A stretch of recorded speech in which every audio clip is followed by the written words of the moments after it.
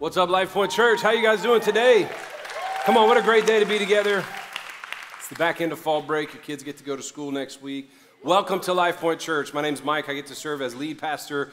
What an honor to serve you, and thank you for being here with us, especially if this is your first time here. I just want to look into the camera and say a big shout out to all of our locations that join us digitally or by video. We've got our online campus, which is really doing great and spreading throughout the world. And as people have moved away from here, they've stayed connected to our online campus. We want to say a big welcome to you. Also, our Austin Peay State University campus is going strong this week, and we're thanking God for them. Pastor Jordan's preaching live there today, and they're just doing great. And I want to encourage you, if you're a college student or a young adult, or you just want to reach college students, we'd love for you to be a part of that campus as well.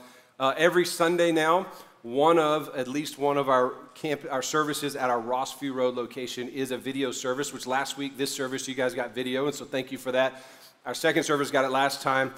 Today, it was funny, I go out in the lobby still, and I still greet folks after every service, and I was in the lobby once the video had started, and just kind of cruising around, just checking on stuff, just looking around, and some folks walked out of the room when they saw it was video, and they saw me standing there, they're like, oh, I feel bad, I don't ever want anybody to feel judged, but really. It's kind of interesting as a pastor. There's like preaching 4 times in a row. It's a lot. It's my honor to do it, but it is brutal and tiring. And the last communicator people want to be live is their preacher. So just think about that for a second. Every other communicator you'll watch is on video, but most people still want their preacher to be live. So we're using video at this location again and video at all of our other locations. We've got folks in Portland, Oregon who join us every week, and we want to say welcome to you guys, as well as our East Valley Dream Center campus in Phoenix, Arizona. We want to say a big welcome to you guys. Come on, let's give it up for our church all around the world. I really believe the future of our church will be in multi-site and multi-locations, and we're going to have to embrace video more and more as a church. It's interesting, even in the Rossview room, most of you guys are looking at screens right now, so look at you, caught you. You guys are like, what? Not me. Yes, you are. Hey, thanks for being a generous church.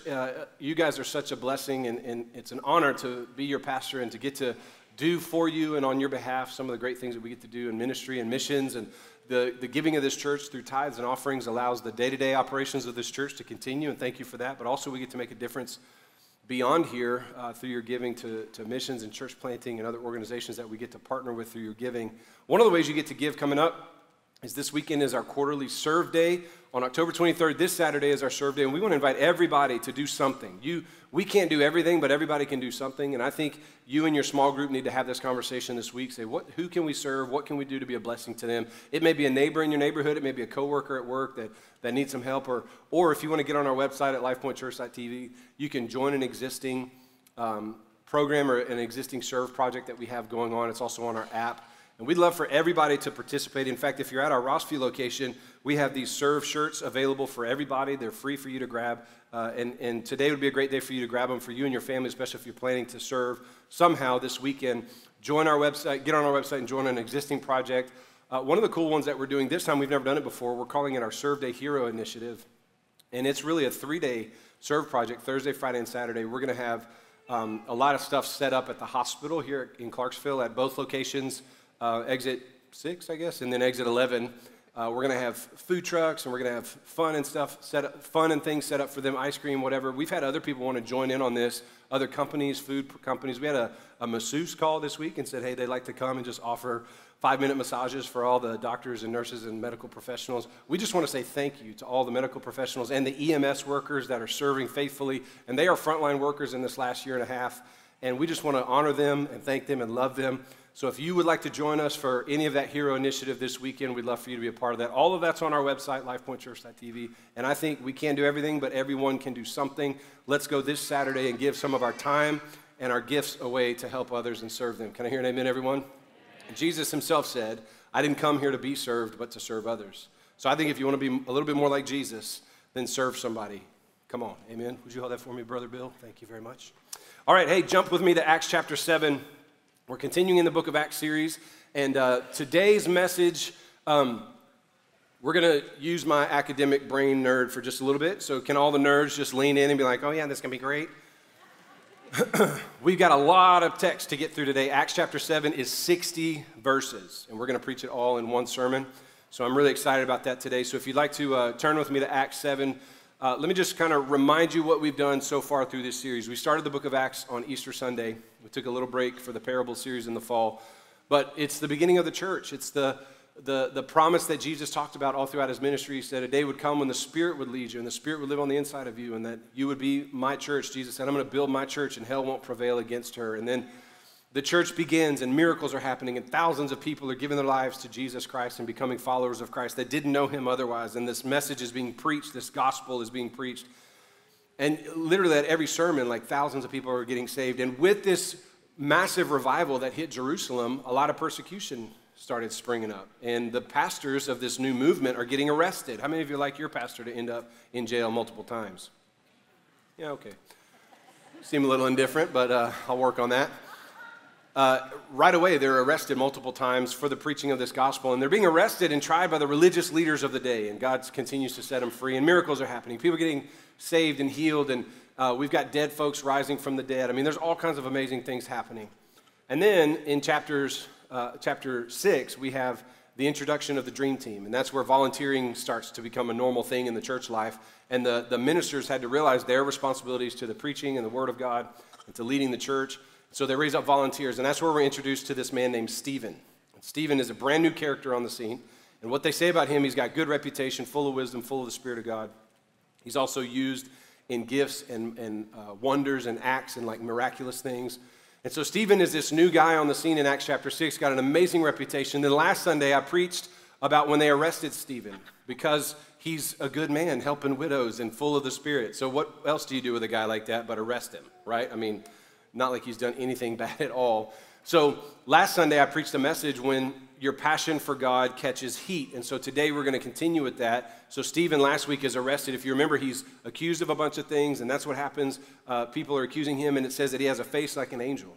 There's something about living at peace with God when you're in obedience to the Lord, right? And so today we're looking at part 2 of his trial, his accusations and his response, and then his subsequent death by martyrdom. In fact, Stephen would become the first martyr to die for his faith in Jesus in the New Testament. And so we're going to look at his death today, but really the story that leads to his being stoned to death. So last week we saw the arrest and persecution of this guy who seems to come out of nowhere, amazing testimony, full of the Spirit of God, full of wisdom, grace, reputation, and then he's arrested. Today we're going to hear his trial. And we're going to see the brilliance with which he talks about the story of God. Now imagine the scene that Stephen's this young man who's arrested not by the legal authorities like Rome or the police. He's arrested by church leaders. It's kind of bizarre, don't you think, how religious people have a tendency of doing that. He's falsely accused of blasphemy against God and against Moses and the whole way of life for the Jewish people. And he's standing alone on trial before this religious council. And the threat for him is death. And he can't wait to tell them about God's big plan. He can't wait to tell them the whole scope of God's history towards mankind and how to bring all of that story to Jesus. So I want you to walk with me through Acts chapter 7, and we're going to get through all 60 verses today, but stay with me. We're going to stay at about a 30,000-foot view for most of this, especially the first 50 verses, but I need you to just nerd out with me for a little bit. Let my degrees work for you today, okay? As we get into this, I want to challenge you with a couple questions. If you were standing on trial for your faith, not for a crime you committed, but for loving God and laying hands on sick people and them having miracles and preaching the gospel, if you were standing on trial for your faith, what would you do if your passion for God actually caught heat from other people? How well would you stand for God when people are standing against you? And do you feel prepared well enough in your walk with God? Do you feel prepared in what you know about God? Do you feel prepared well enough to stand for your faith and to defend your faith in Jesus, even to take heat for the Lord? And that's what Stephen had to do, and he models it for us. And so here's how he goes through this trial. The first thing that Stephen does is he stays really focused. He keeps the main thing the main thing. He comes back to trial. Now he's on trial for blasphemy. They said that he stirred up lies about God and about the temple. They said that he said Jesus said he's going to destroy this place and build it back in 3 days and change the customs that Moses delivered to us. And gazing at him, verse 15, chapter 6, it says, all who sat in the council saw that his face was like the face of an angel. In chapter 7, it begins with the high priest says to Stephen, are these things so? In other words, he asks, is what they're accusing you of the truth? What do you say about this? And I love his response. Again, we're going to go through this all, but just watch how he starts. He starts by saying, brothers and fathers, hear me. The God of glory appeared to our father, Abraham. Now, before we get into his statement, I just want you to notice how he postures himself. He starts by saying to his accusers and those that are going to kill him and the high priest, he uses family language. He says, brothers, fathers, I'm with you. I'm one with you. We're in the same tribe. We're from the same family. We're from the same background. The God of glory appeared to our Father. I love how he is taking relational language. He mentions our Father. This is Stephen trying to appeal to the fact that he's one of them, that Stephen loves these people, that the very ones accusing him are people that he's actually hoping to tell this gospel to. Their friends. These are uncles and Sabbath school teachers. These were the religious leaders that taught their father and their grandfathers and his uncles. And Stephen is known by them, and they know him, and he knows them probably by name. They probably had Sabbath picnics. You know what I'm talking about, potluck picnics with some kosher bread. And he tries to endear himself to them first relationally. Can I just pause here and encourage all of you? Whenever you're in a conversation with someone about the gospel and about Jesus, about your faith in God, if you're ever in a place where you're having to give explanation or a defense for the gospel, can we love them and treat them with dignity and respect and honor? I just want to say this for us, and I'm sure it's nothing that you've ever struggled with, but sometimes as Christians, we lose our sense of civility. We get so focused on trying to win an argument or win a convert that we actually lose the heart of the very person that we're trying to win to Jesus. Can we speak to them like they're our uncles and our grandfathers and our Sunday school teachers? Can we speak to people with the kind of affection that God was affectionate towards others? I love that he starts by using family language. He doesn't make them enemies. He doesn't make them some false accusing group of jerks. As God loved them, he loved them.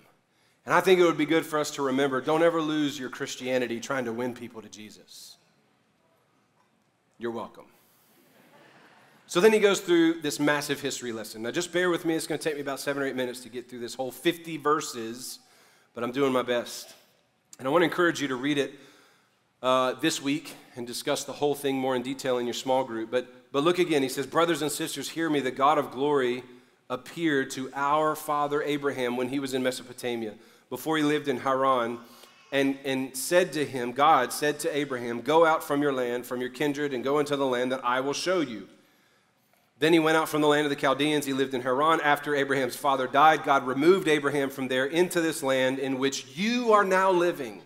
Again, he's appealing to his accusers. He goes, this very place we're living, God gave this land to Abraham, our father Abraham. And then look what he says, verse 5. Yet God gave Abraham no inheritance in it, not even a foot's length. But God promised to give it to Abraham as a possession to his offspring after him, which is Jesus. Anyway, even though he had no child yet. Verse 6. And God spoke to this effect, that Abraham's offspring, that those who followed Abraham would be sojourners in a land belonging to others who would enslave them and afflict them 400 years. God says in verse 7, he's talking about the Exodus there and the Egyptian captivity of Israel. But I will judge the nation that they serve, said God, and after that they shall, here's this word that God says about the people that would follow Abraham. They shall come out and they shall worship me in this place. And he said, it's the place we're all standing. And then he says this, and he gave Abraham the covenant. Everybody say covenant of circumcision. Now, it's brilliant how Stephen does this. He's falsely accused. He's called a heretic and a blasphemer and a liar. And rather than defend any of those accusations, he says, brothers, let me remind you of God. And he starts by talking about the God of promise. You remember how God was with Abraham?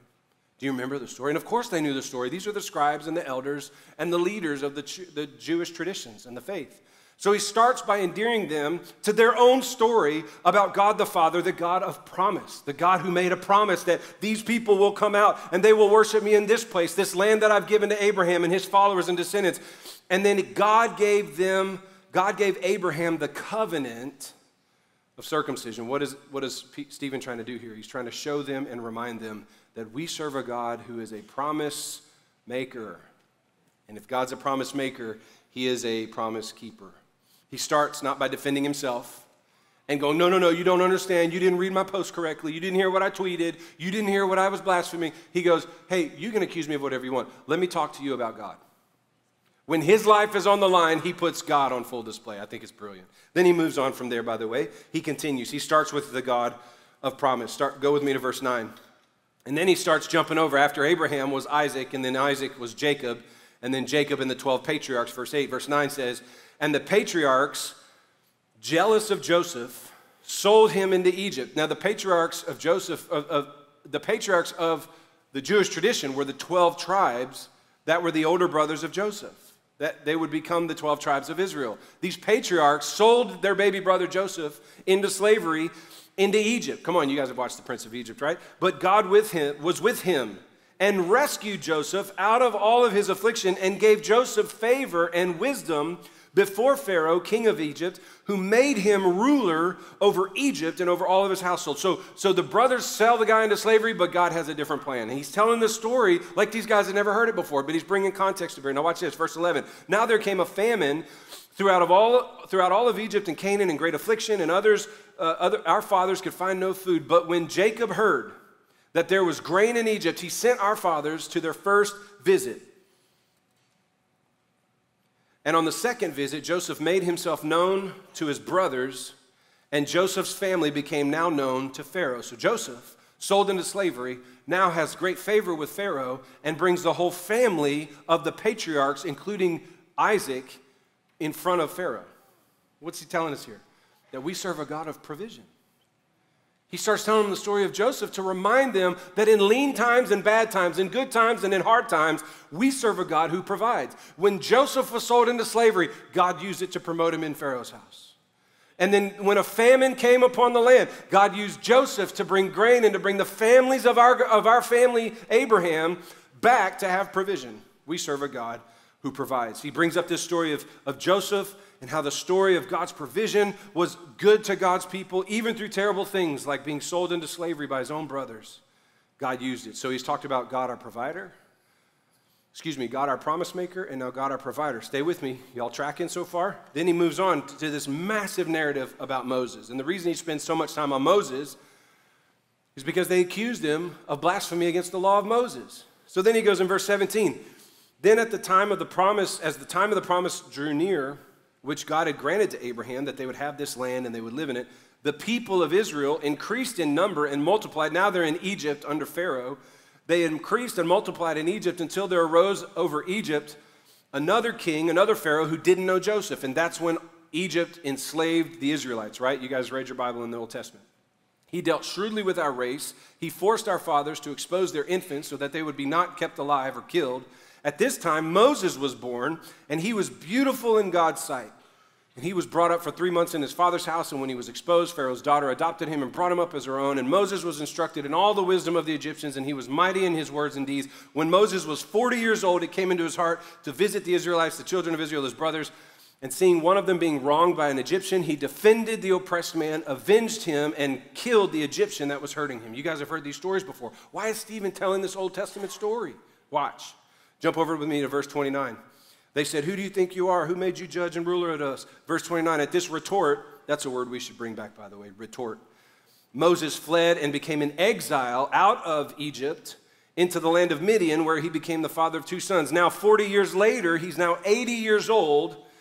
An angel appeared to Moses in the wilderness of Mount Sinai in the flame of fire in a bush. You guys know the story of the bush on fire, right?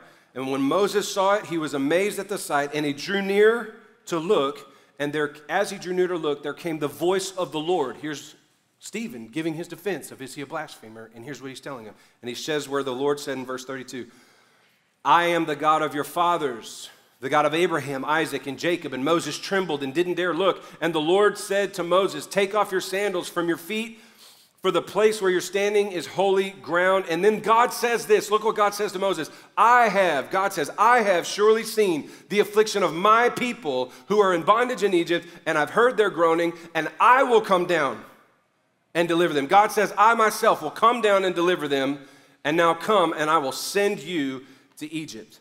What is Stephen doing? Are you a blasphemer? Are you stirring up dissensions? Are you lying about God and about Moses? And Stephen responds with the story of God, our promise maker under Abraham, God, our provider under Joseph, and now God, our deliverer under Moses. He's telling a totally different story. He's not defending himself at all, by the way. Can I just point that out? He's lifting up the name of God. He's saying, this is God who delivered then, and he's God who delivers now. Look what God says, I've heard the affliction of my people. I will come down. And he's making a shift towards Jesus. He's trying to help these people realize that the same God who made promises, who made provision, and who made deliverance is the God who's doing all of this through Stephen and the apostles today. The same God who set them free from a literal physical slavery bondage in Egypt is the God who's setting free these demoniacs and these people who are getting bound by sin and sickness in the days that Stephen is preaching the gospel. He's making the point that the God of their ancestors, our ancestors, is the God who's doing a new thing today. And then he makes this really interesting shift. If you're reading through this too fast, you might miss it. Verse 35, Moses, whom they rejected, said, who made you ruler and judge? This man God sent as both ruler and redeemer by the hand of the angel who appeared to him in a bush. This man led them out of Egypt, he's saying, performing wonders and signs in Egypt and at the Red Sea in the wilderness for 40 more years. Look at verse 37. This is the same Moses who said to the Israelites, and he's quoting a verse that they all knew. This is the same Moses who said, God will raise up for you a prophet like me from your own brothers. What kind of prophet was Moses? He was bold. He was prophetic. He spoke to power. He had the word of God on his mouth. Who does that sound like? Jesus. So Stephen is not defending himself at all. He's using the story they all knew of the God of Abraham, the God of Jacob, and Joseph, the God of Moses, and then Moses saying, I'm going to raise up somebody better than me. And he's making this turn now to turn their attention to Jesus. Are y'all seeing this so far? It's reminding them that God is a God who saves and promises and delivers and stays true to his word. And he's making this shift to tell the crowd of religious leaders who want him dead that God is still delivering people and still saving people. And there's one coming, one that they know from this verse that is talking about Jesus, this prophet like Moses. Then he makes another shift, and he shifts their attention again to go from Abraham and Joseph and Moses to now the father of their nation, which is David, the king. And they knew that Messiah would come from the lineage of King David. They knew that. It was prophetic. It was prophesied. Look what happens in verse 44. Our fathers had a tent of witness in the wilderness. I mean, he's just telling the whole Bible in his defense. They're like, we're going to kill you. He's like, well, let me tell you my whole Sunday school lesson first. He said, our fathers had the tent of witness in the wilderness, just as he who spoke to Moses, God directed him to make it, according to the pattern that he had seen. Our fathers, in turn, brought it in with Joshua when they dispossessed the nations that God drove out before our fathers. Look at here. So it was until the days of David, who found favor in the sight of God. Now, what was the tent that he's talking about? He's talking about the tabernacle that they would set up. It was the first mobile church, by the way, set up, tear down church. It was the tabernacle in the wilderness, and that's where the Holy of Holies was in the Ark of the Covenant. And that's where God's presence would meet the priests and the leaders of Israel. So Stephen is telling this amazing story about all of these days, and it's all coming. Then they're in the wilderness, and they set up the tabernacle, and so it was until the days of David. They had this set up, tear down tabernacle until the days of David, who found favor in the sight of God, and God asked to find a dwelling place. David, rather, asked to find a dwelling place for the God of Jacob. But it was Solomon who actually built a house for him. Why does God need a house? Because God is the God of presence. And he's reminding his accusers of the God that they say they serve. They're asking him, are you blaspheming? Are you stirring up lies? Are you blaspheming against Moses and God? And he goes, let me remind you of the God we say we serve. We serve a God who's a promise maker. We serve a God who's a provider and a deliverer. And we serve a God who has shown time and time again that he wants to be with us. He wanted to be with us in the Garden of Eden. He wanted to be with us in the tabernacle. He wanted to be with us in the wilderness. He was a God. And once David came along, God gave David and then Solomon favor to build a house where God can come and be with us. And he's telling them the story they knew very well, but he puts it in a new context and he frames it in a new way to bring light to Jesus. Look at the 4 things he tells them. Just go through verses 1 through 50. He said, we've got the God of promise through the story of Abraham. We have the God of provision through the story of Joseph, the God of deliverance through the story of Moses, and the God of presence that we've seen through the story of the temple and the establishment of tabernacle temple, then David and Solomon. Who fulfills all of these things? Think of who Stephen's being accused of serving. Who's he being accused of following? Jesus. Well, Jesus is the fulfillment of all of God's promises. Jesus is the fulfillment of all of God's provision. All of heaven now belongs to us because Jesus himself, God the Son, came to be our ultimate source of provision. Everything that God has for us, he's given us through Christ. He is the ultimate deliverer. If you want to be set free from sin and death and bondage to those things, you got to be set free in Jesus. He's making the case that the whole story you guys know is actually all about this man, Jesus, that you're now holding me on trial for following, but actually he came to fulfill all these things. It's not about Abraham, it's about Jesus. It's not about Joseph, it's about Jesus. It's not about Moses, it's about Jesus. And it's not about a temple building, it's about Jesus on the inside of us. He makes the most brilliant case for Jesus from the Old Testament. Let me just tell all of you that think the Old Testament's dead and invaluable. It all points to Jesus. We need those stories because they fuel us to remember the big story of what God has been doing throughout mankind's history, is making a way for Christ to come so that we can have intimacy, so that we can have promise and provision and deliverance and the presence of God again. Man, Stephen is brilliant. He puts together, like he has no New Testament to preach from. He only had the old covenant that they knew very well, and they're holding him accountable, saying, we're going to stone you to death for blaspheming against God. He goes, no, I'm lifting up the story of God. We're going to stone you to death for blaspheming against Moses. No, Moses said this would happen. What an amazing God, consistent God, brilliant preaching. By the way, we just got through 50 verses in about 9 minutes. Come on to the glory of Jesus. We did it, y'all. That's the biggest, this is one of the longest passages I've ever had to preach in one sermon. He lays this out by teaching them that this is what God's been up to all along. Now watch this. Why did he do it this way? Why didn't he just defend what he was saying? Well, I healed that lady because she was sick. Well, I took care of those widows because they didn't have anybody. Why didn't he just defend himself? Notice, Stephen never defends himself. Did you notice that?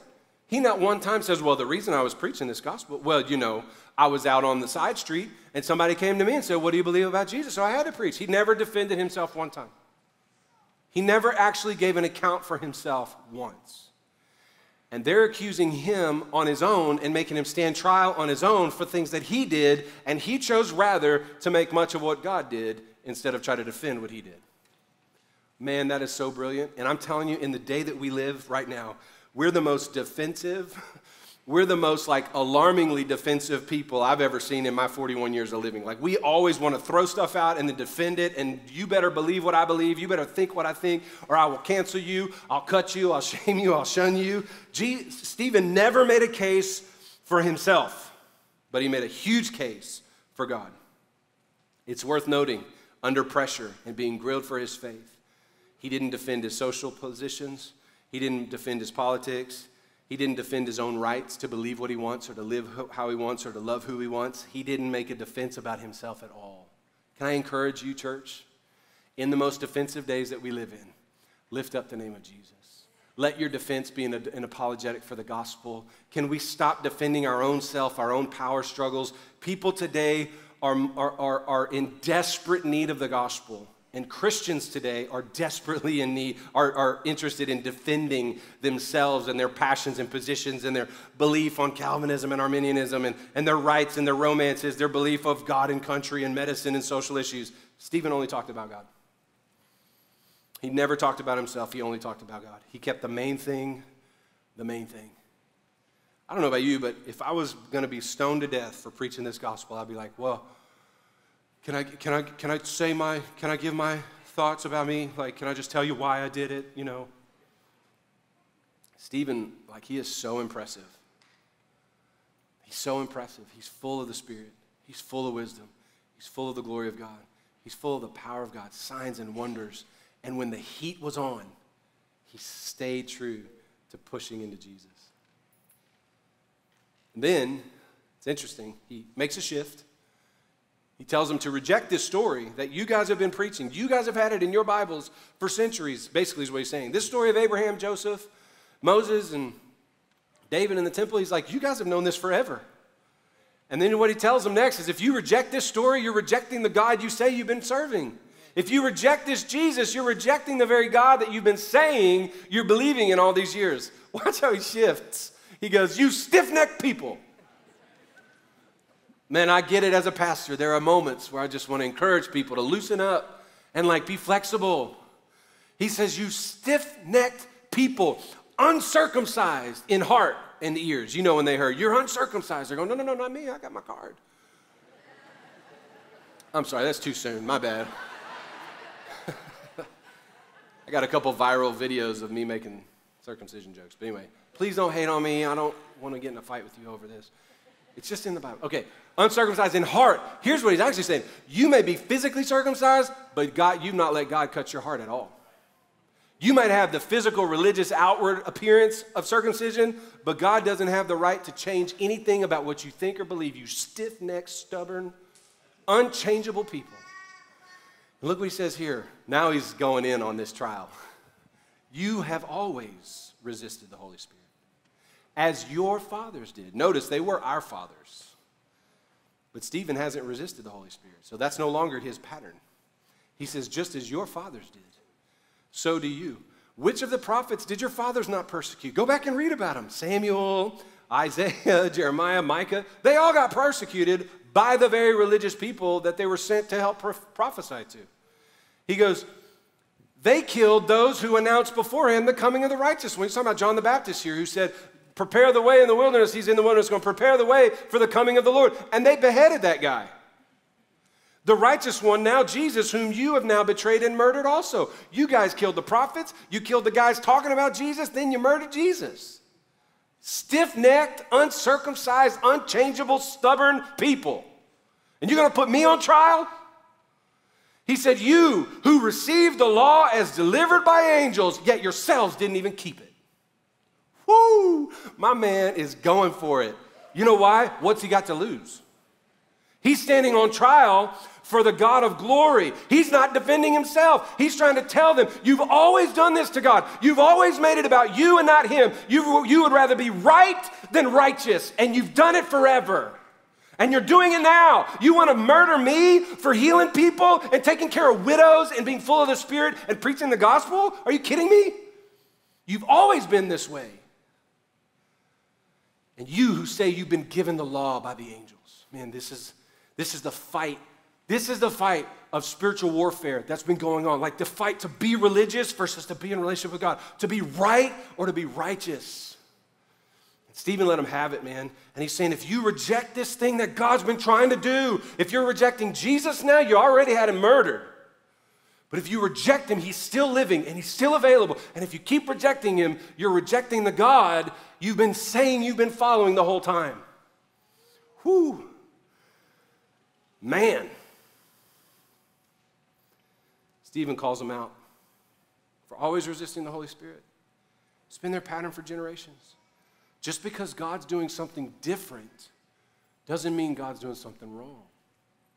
I love that verse. You'll have to Google it on your own. It says, behold, the Lord says, I'm doing a new thing.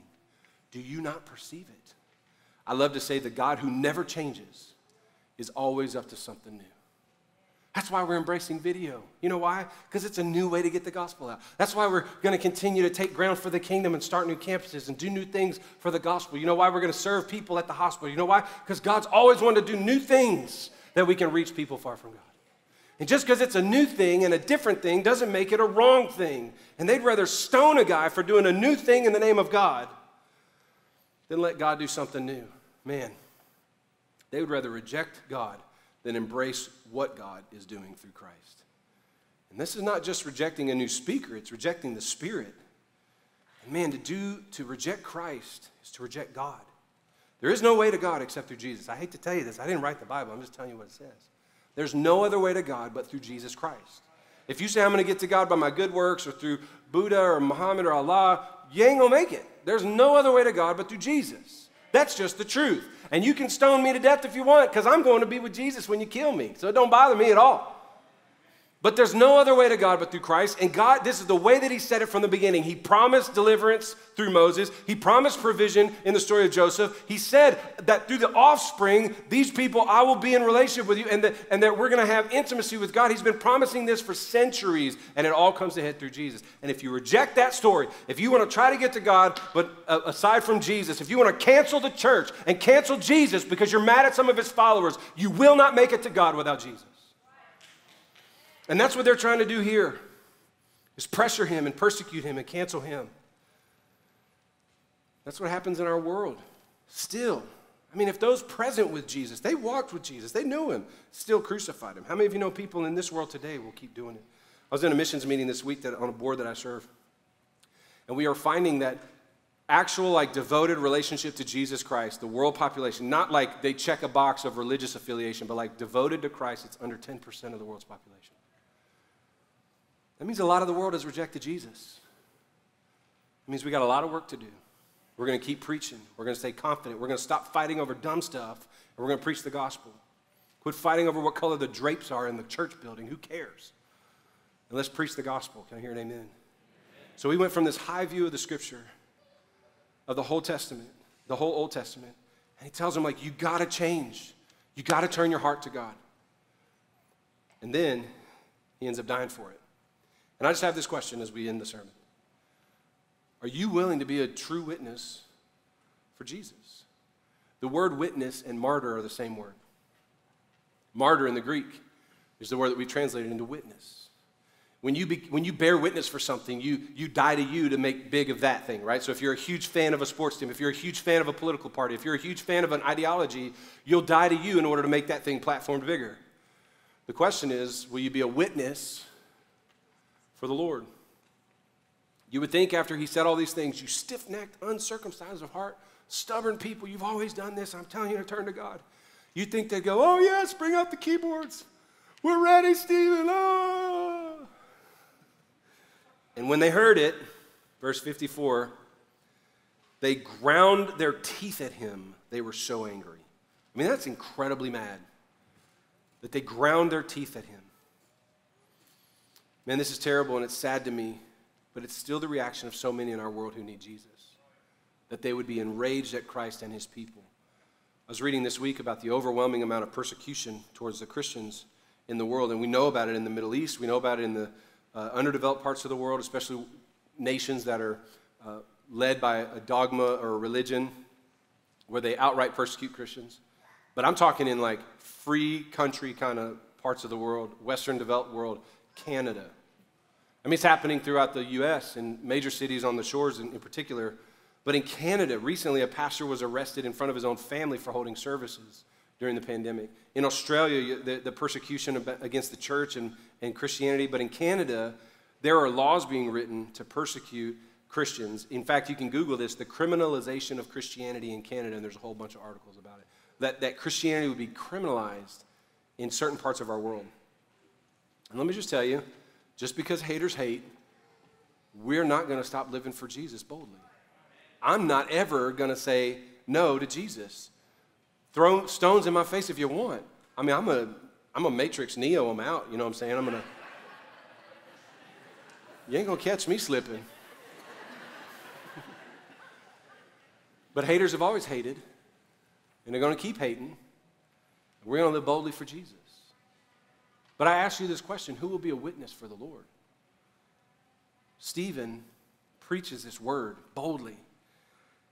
And when they heard it, they were enraged and ground.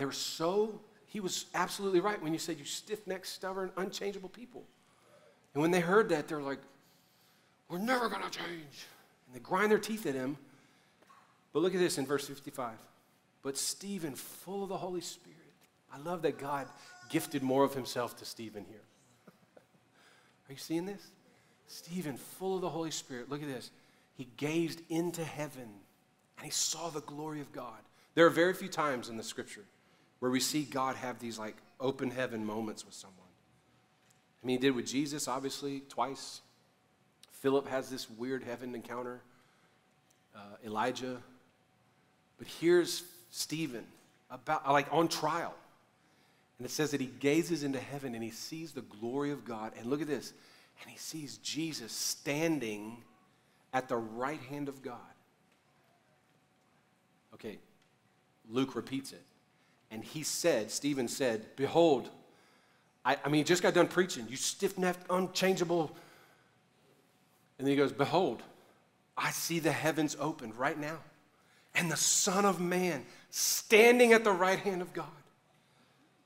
And you would think they would look around and go, where can we see? Do we see that too? And instead, it says they got so mad, they cried out with a loud voice, and they stopped their ears, la, la, la, la, and they rushed at him. They cast him out of the city, and they stoned him to death. You know what strikes me about this text? And you've probably never noticed it before if you've read this before. It said Jesus was standing at the right hand of the Father. See, all throughout the New Testament, we have this imagery of Jesus sitting at the right hand of God. That he sits, Hebrews says he sits at the right hand of the Father, praying for us and interceding for us. But for some reason that day, because of how bold Stephen was, Jesus himself stands to watch. That's my boy. You don't back down, Stephen. You keep going. You keep standing there. Come on, get on your feet, he says. Come on, all of heaven stands with Jesus at the right hand of the Father. Going, that's what I'm talking about right there. You know what Jesus could have done is rescued him out of there. He could have snatched him out. He could have sent a legion of armies of God's angels. But he didn't. Jesus rather stood in confidence for his boy. And then he gifted him this vision of you're coming right here. Don't worry about all of that. And man, there's something about Stephen. I don't know that I can make a theology for this, but I'm going to say it anyway. If you'll stand for God, I believe God will stand for you. I think if you'll be proud of your walk with God, if you'll be bold in your devotion to Jesus, he'll be bold in his devotion to you. That's what Jesus actually said. If you're ashamed of me before others, I'll be ashamed of you before the fathers. If you're proud of me before others, I'll be proud of you before the Father. And here we see Jesus himself standing at the right hand of God because of Stephen's actions. He was so confident in the Bible story and what God was trying to do, and he was so confident to call out that rebellious heart in those Jewish leaders, and God's like, come on, boy, you're coming home to me now. And then look what it says. As they were stoning him to death, he calls out, Lord Jesus, receive my spirit. Not a rock hurt that guy. Are you kidding me? He's getting pummeled in the face with these rocks. Boom, boom. Falling on his knees, he cries out, Lord, do not hold this sin against them. That's a guy who's met with Jesus. To be able to pray, don't hold this against them, God. Keep going after him, God. Keep your mercy. Lord, keep forgiving him. Oh, Lord God, receive my spirit. Oh. And literally doesn't even say he died. Because death didn't take Stephen out.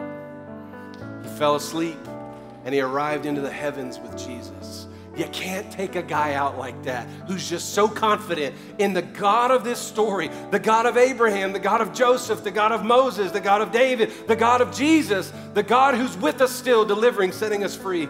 And man, I'm telling you, he not only died in the flesh, but he died to the flesh for Jesus. He laid it all down. He didn't get soft and weak at the time of pressure. He went into the things of God. He died to his flesh, still asking that they be forgiven. That's a real encounter with God to be able to do that. So I asked you when you started, what would you do when your passion for God catches heat from other people? You think being unliked or unfollowed on social media is pain? Give me a break. How well would you stand for God when others are standing against you?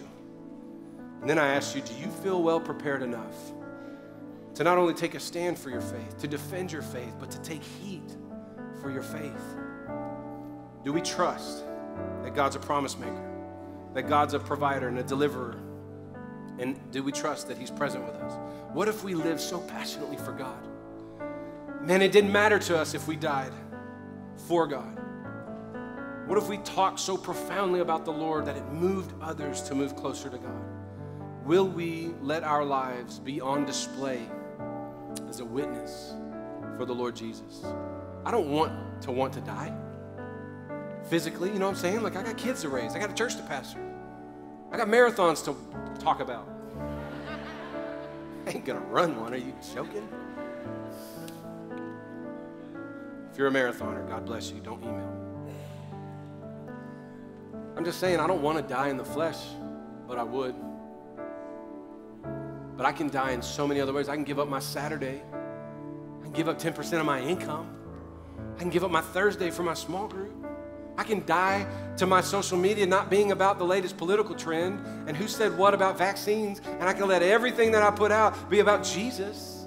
I can die to so many things in this world on my way to ultimately dying from this world. Will you be a witness for the Lord? Father, in Jesus' name, God, would you move in our hearts like you moved in the heart of Stephen? Would you draw us close to you? Would you make us more like you, God? Would you transform us like you did Stephen, God? I don't know where this guy came from. I don't know who raised him. I don't know what schools he went to. But Lord, his passion for God fires me up. So Lord, would you put that in us today? Lord, would you call us to a deep devotion to your word and the story of God's plan in our lives? God, would you draw us in to be people who are confident in you, bold as a lion, willing to stand up for God no matter what. Lord, would we stop fighting over Babylon and just stuff that doesn't matter forever? Would you give us a confidence to stand for God, to see the big picture of what you're doing? Go all in, Lord God, that we die to the things of this world so that we can live for you forever in Jesus' name. Would you pray this with me? Come on, pray it and mean it. If you believe in Jesus, come on, say it. Say, God, I believe in Jesus, that he died for my sin as my deliverer, as my provider, as my covenant-keeping, promise-making, present God. Say, I believe in Jesus, that he died for me so that I can live for him. Forgive me for my sin. I will live for you for the rest of my life in Jesus' name. I say this and mean it. Come on, boldly around the room and online. Say, God, I'm all in. Say, to the glory of God, I'm all yours. I'm all in forever in Jesus' name. Come on, can we give the Lord praise and honor today in Jesus' name? Praise you, God.